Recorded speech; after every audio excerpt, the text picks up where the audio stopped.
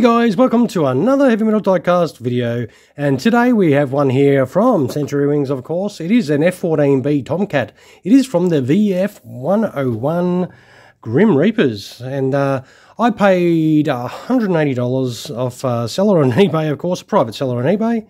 And the VF-101 was the second squadron, actually, to be called the Grim Reapers. The first being a World War II squadron, the VF-10, which was disbanded after World War II. The VF-101 was created in 1952, flying missions in Korea, actually. And as we open this up and have a little look inside, it is the typical Century Wings deal. I reckon it looks very nice indeed in that packet. And in the mid-70s, actually, the VF-101 Grim Reapers would get the F-14 Tomcats, and they would continue to fly them until the squadron disbandment in 2005. Although the VF-101 was reactivated briefly in 2012 as VFA-101, flying aircraft carrier-capable F-35C Lightnings, and in 2019 the unit was actually again disbanded. Alright, well, instead of looking at this black Century Wings box, I reckon we get this tomato out and have a real good look at it. And as usual, these Century Wings, they do have that awesome detail with instructions and everything like that in the inside of the box, making some great use inside that box. And of course the ordnance packet in the flap of the lid as well, which you have to make sure you have open prior to pulling that packet containing the aircraft out. Alright, let's have a look at this F-14 Tomcat B. So with this Grim Reaper F-14 Tomcat out of the box, it comes with a stand, with typical sort of Century Wing stand with that clear plastic that needs to be assembled. We'll open that plastic lid, get rid of that as well. In the lid it does have the Century Wings collector card, I suppose. There is a limited amount of these made. There are only 1,200 of these made worldwide.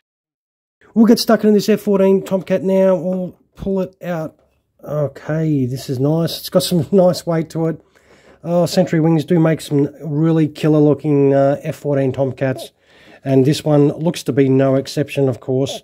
We will have a little look at the tomato, as it's called. Straight away, some great details on the tail. It's hard to see. The red is actually quite glossy, so it does reflect the light a little bit. I'm trying to have a little look at that Grim Reaper there, which looks absolutely awesome. That looks fantastic. You can see the wing details there on the panel lines. It looks really nice. This does look pretty good. Definitely a nice looking unit for sure. This comes up beautiful. We'll have a little swing. We'll swing it around and have a little look on this side. You will no doubt agree, hopefully, with me that this looks absolutely beautiful. This is another fantastic looking F-14 Tomcat. The details on this are absolutely killer. That is great.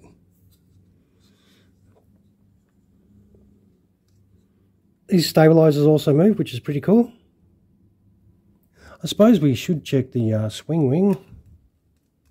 It seems a bit... This is a little bit resistant on mine. It's a little bit stiff on this one, but it does close nicely. It's not as smooth as some, but I reckon this does look really nice. And we'll flip it over and have a little look underneath and have a look at some of those details there.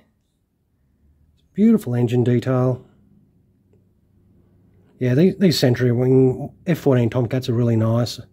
I do like an F-14 Tomcat. I've got to keep saying that. Not just to remind myself, just to remind you guys, I am a big F-14 Tomcat fanboy. I think they are a absolutely fantastic looking aircraft.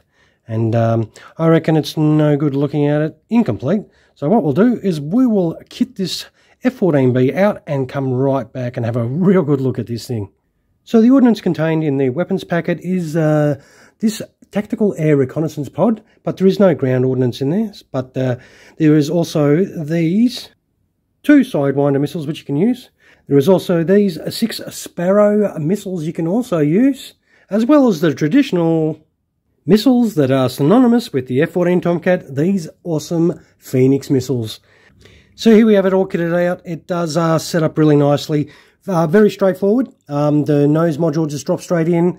The rear gear modules just drop straight in, and they all do roll if that's your thing. So all wheels do roll. I set this up in the Phoenix missile configuration, so it is the 4 Phoenix missiles that just run along the central fuselage on those little pylon areas, and then it does have those little tanks that you put on, and then of course the ordnance on either side, so a sidewinder on either side and a sparrow on either side, and that's how I sort of set this one up.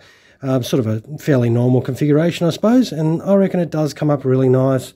And what we'll do is we'll flip it back right side up and have a little look, and the tomato is complete. I reckon this F-14B from the Grim Reapers does look really nice, and it sets up beautifully. I reckon it comes up fantastically, to be honest. It's not a bad looking unit, and it does have those bright red accents. We'll try and have a little look at that Grim Reaper on the tail again. As I said, the red accents are a sort of a gloss finish, whereas the rest of the aircraft is more of a satin finish, as you can see. And it does have some reasonable cockpit detail in there. I will take some photos of the inside of the cockpit so you can see that a little bit easier inside there. And I think overall this is another cool looking F-14 Tomcat.